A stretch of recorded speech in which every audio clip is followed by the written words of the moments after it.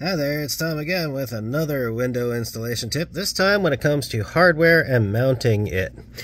Now, if you look in there, you'll see I have a couple of Tapcons screwing this window to the concrete block. Now there's cut rate, residential, construction people, probably even commercial ones will tell you, you don't need that.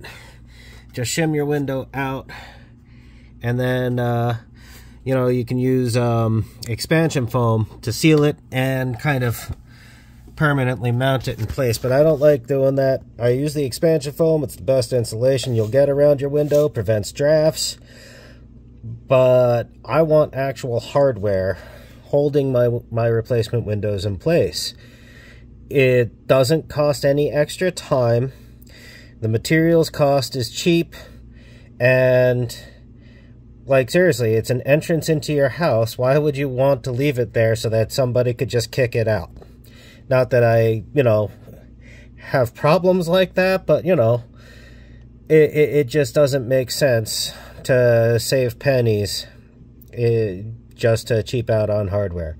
So it's okay to screw your windows in place and then seal around them. Best of all, I can now remove these wooden shims. The window will stay exactly where it is, and I can seal all the way around it. I won't have to cut these off, and that will prevent an area where moisture penetration could happen and cause rot and all of that.